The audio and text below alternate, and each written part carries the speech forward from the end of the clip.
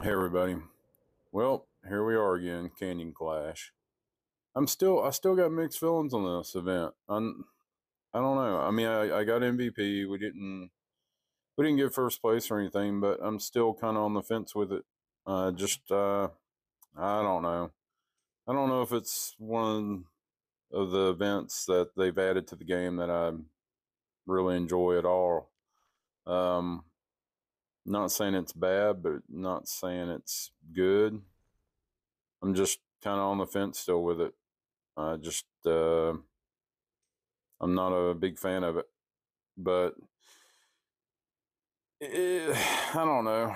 I'm trying to let it grow on me. I'm still trying to get used to it, learn strategies, and everything I keep trying just doesn't seem to work. I rushed, I pushed, and I got kind of stonewalled.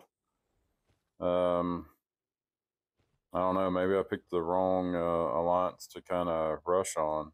Maybe I need more than what we had. Uh, Hill had work, so we are kind of short a little bit, but I don't know. I'm still trying to figure it out. The the key to Canyon Clash eludes me. that, that's the best I can put it. It just I'm still trying to figure out the best strategy um, to go with on it. It's a hard one. I think it's because it's kind of chaos all in itself as far as the event's concerned. Maybe that's what it is. Maybe it's just it is chaos. The event is chaos. I don't know. There's no clear strategy like on Foundry. You know, you got to hold the buildings now. You got to hold them as long as you can. Bank the most points. Before they changed it, it was let them build points, knock them out, collect. This is just, I don't know.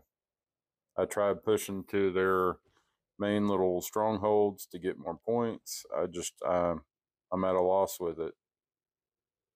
Going center seems kind of useless and pointless to me because it's the first 10 that get it. You know, whatever alliance gets the first 10, I mean, you pretty much just rush it and it's kind of like a crapshoot from there. I don't know. Frostfire, I like that event. Foundry, I like that event. This one, I don't know. I'm kind of on the fence, and maybe something else down the line will come that makes a little bit more sense or has a little bit more of a strategy involved. This one's kind of just like push everybody into like just to overflow one thing and try to take it, while the other ones are push, push, push, push, push, and I don't know. It's just can't wrap my mind around a good strategy for it. Oh, I do have some new battle music that I will be using in this video. I hope y'all enjoy that. Some of y'all have heard a little bit of it. And Packsify, my sponsor. Might as well just tell y'all about that. So, if you're new to the channel or if you haven't signed up yet, go and sign up for Packsify. Get your 500 credits. It's basically a $5 packing game. You get a ton of other discounts, 10 to 35% off. They do flash deals where you deposit a certain amount of money. You get a certain amount of money with that deposit. So, say one of their top packs was like 25, 55, and by the time you deposit on that, you get all total 3,000 to use in game for whatever packs you want to use. Um, Great service. Like I said, I've been using it to boost when I need to boost, and they cover multiple games. So it may not be this that you're playing or another game, and you're just checking out the video. Check them out. Click the link in the description. All right, here's some battle music, guys. Let's get with it.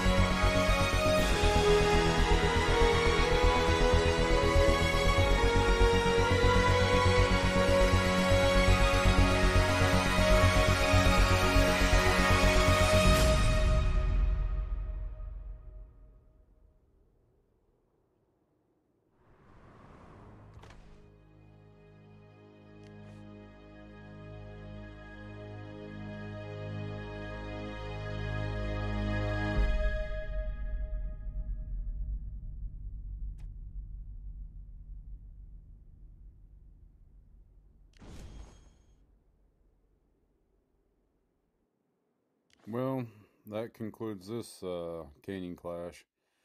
If y'all got any strategies or ideas, post them in the comments. Let me know. Maybe maybe defensive again. I don't know.